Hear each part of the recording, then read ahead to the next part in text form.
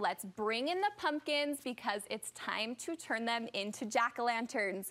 We cannot pass up this old family tradition. We'll help you make it more fun and level up the creativity and a little challenge if you need it with some pumpkin carving advice. Director of Festival Transylvania at Millcreek Gardens, Chad, joins me today on the show. Okay, it's a messy thing, jack-o'-lanterns. Now, I will tell you, as the mom of two, I tend to kind of veer away from the pumpkins because I know who's going to be cleaning it up.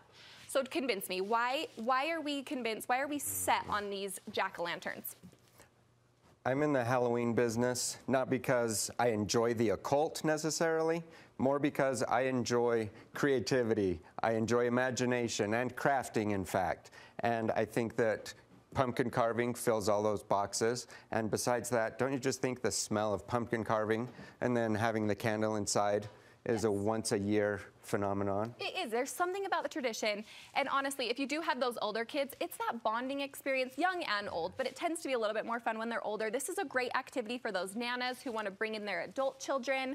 This is great. So I hear this comes from your family, long running. Tell me how you got into this. What's your experience? Yeah, ever since I was a young child, our family has enjoyed making a big deal of pumpkin carving. And we gather the extended family together, we set up all the pumpkins, and it's just a big pumpkin carving party. And over the years, the tools have improved, our skills have improved, and now it becomes more and more competitive, and we always are vying for that top-notch pumpkin carving. I am looking at these pumpkins that you have carved. I'm feeling a little intimidated. Oh. I'm going to be honest. I'm feeling a little intimidated. This is kind of a far cry from my just simple jack-o'-lantern faces. Yeah. I did tell you, we are pretty competitive in my family. So can you give me a winning edge? What are the tips we need to know so that we can be to this level of pumpkin carving? Yeah, well, first I want to make it clear, I'm not a great drawer nor a fantastic artist. I am shocked by looking at those pictures. I'm going to give you some tips. I do enjoy creating my own designs and coming up with a pattern that kind of jumps. But I'm going to give you some tips that'll help anybody. Yeah, I see some different colors here. How are we choosing is there a difference? How are we choosing our pumpkin? Yeah, pumpkin selection. That's a good place to start. You'll notice kind of a dark orange pumpkin, and it has its benefits. A dark orange pumpkin is a little easier to carve intricate designs, and I feel like once it's carved, it will last a little bit longer. Okay. The carving won't decay quite so quickly. Good to know. The lighter orange? My preference is kind of a yellowish orange like this, because when you put a light inside, the whole pumpkin glows a little bit. Oh, so it's a little more translucent. Yeah, it's a little translucent, and plus I'm going to demonstrate here in a minute an effect to scrape off the skin. And you probably saw in some of the photos that's an element that I like to include, and that's a better effect with a lighter colored pumpkin. Let's start with that de-seeding process. I think the one I dread the most. I don't love the feeling of those in my hands, those, what do you call them, pumpkin guts? Right. I don't love that. Do you have a solution for that? I didn't know if I was allowed to use the word pumpkin guts on TV. I gave you full permission. We're here. Okay, good. You can blame it on me. Yes. Okay. So, yeah, that's something I can help you get over. Okay. We can do this. Let's do it. Okay? First of all, put on vinyl gloves. Okay. Even this morning when I carved out and de-gutted this one, I put on the vinyl gloves. My fingernails don't have guts inside them. This is interesting to me. I'm seeing that you cut this kind of in a different way than maybe your standard triangle method. Why did you cut it that way? Yeah, I'll show you. If I could demonstrate on this pumpkin. Yeah, absolutely. This is a little tip that I like to use. So suppose we want to, we're going to carve this side of the pumpkin. Then I like to make a rounded opening across the top like that. Okay. And then if you can see, I'm coming back to a teardrop in back. Yes. By the time I've carved that out, I have a wide opening and I haven't interfered with the face. More surface level on the front for your carving. Yeah, and I don't see any reason to carve like tons of notches in here because that's just more difficult to carve and more area, surface area for decay. Okay, surface area for decay. As you noticed, that's precisely what I did here. Okay. And it was quite easy. Oh. And then there's only one way for it to go on there too, so it's just a simple fit. You recommend a tool for the de-seeding. What are you using besides? I think of a spoon. Do you have something else that you're using besides a spoon? Yeah, I mean, I suggest getting a serrated spoon. Okay. And I'm sure you've seen these around the stores. And I'll also... Is this different from the one that maybe you get in this type of kit, or can we just grab a kit from the store? Yeah, I'm not real picky about that. As long as it has a serrated edge and it's a good quality spoon that's not going to crack, which can happen. And then you'll also see I'm using a larger knife to cut out that initial hole, and we have smaller tools for some of the intricate carving. Okay. And you mentioned maybe an egg beater. I've heard a lot about egg beaters. Okay. I have to admit, I'm not sold on it. You're not sold. No. I have seen a couple reels, TikToks, things like that. Have you tried it? I have tried it, and I've had mixed results. I'll say that this yellowish pumpkin typically is a little easier to clean out, too, and I think the egg beater would work okay on this one.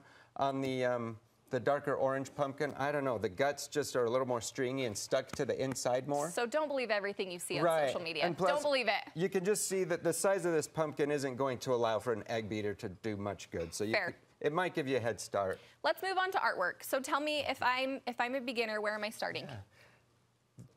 There are many options available now for the amateur carver to produce a good-looking jack-o'-lantern. Love it. And not everybody feels like jack-o'-lantern is the perfect motif to show off your artistic skills, but anybody can do it.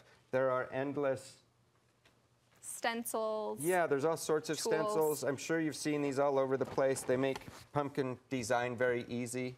And there are a ton of internet sites that have a bunch of pop culture icons. So your standard kind of poke and carve. That's right, yeah. Okay. You take the artwork and you put it over the pumpkin and poke through. And if you don't mind, I'll turn this around now. I'm just getting this one ready with the design in place. Okay. And wow. Did you sketch this prior?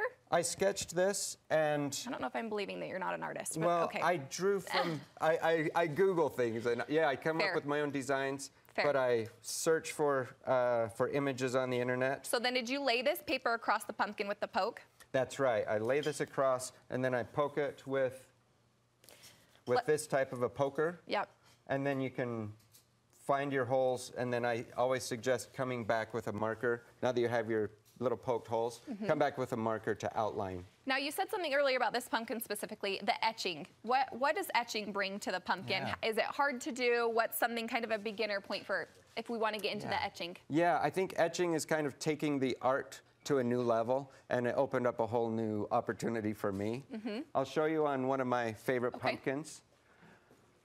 This was a design I drew from a children's book that my children loved, and I can't even remember the name of the book, but it's a snake. And you'll see on this photo that I've scraped away the skin, about a 1/4 inch of skin. A 1/4 inch, okay, that's a good measure marker. It makes a nice, smooth, fleshy surface. And then you can see, man, when the candle is bright inside, it just shines with a beautiful glow. And the only part that's all the way cut through is the bright yellow for the eyes and the mouth on that one. Speaking of candle, you don't recommend maybe a candle. You want to go more with electronic lights. Well, I'm fine with candles. I just don't suggest a tea light, which is a very common and inexpensive candle. But if you use a votive, it produces a higher flame. And I'd say put in 2 or 3 votives in there just to give them a show. Give them a show. Well, I'm ready to pumpkin carve. Yeah. I'm ready. I'm gonna let the mess go. We're gonna have fun. Now, people should know that the Festival at Transylvania, it's an outdoor event. It's a family-friendly Halloween for little kids and family. Kind of tell me what that event looks like this year. Yeah, Festival Transylvania is unique in the haunt industry. We're family friendly. It's a happy haunted house. We invite kids of all ages to come enjoy it. This year you'll have the opportunity to visit Dracula in his castle, and he's hosting a garage sale. Whoa, love that. And as part of that garage sale, he's going to send you back in time, and you'll take a fairy tale adventure through Transylvania, meeting your favorite Halloween characters as children. So fun, Chad. Well, I'm ready to take my boys down. We're ready to carve. We're ready. Thank you so much for that. Thank you.